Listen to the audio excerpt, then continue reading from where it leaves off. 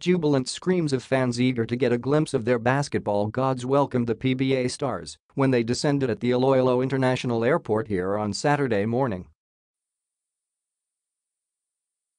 Among those who received warmer reception was hometown hero and NLEX rookie Kiefer Ravena. The youngest in this year's edition of the mid-season showpiece made the time posing for pictures with his fellow Ilonggo.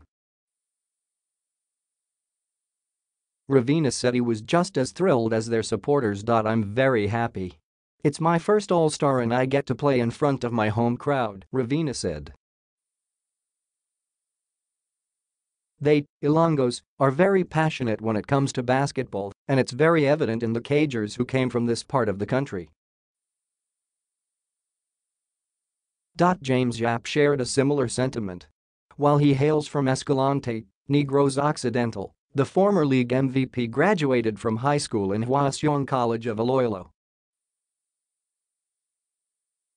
"To those who don't know, I went to high school here," he said during lunch at the City Hall.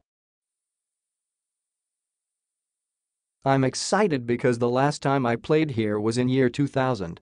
I'm excited to see my friends and former classmates. Both want to repay the warm welcome by leading the Visayas team to victory against the Smart All-Stars on Sunday at the San Agustin Gym in the culmination of the All-Star Series presented by Phoenix Fuel with Phoenix Pulse Technology."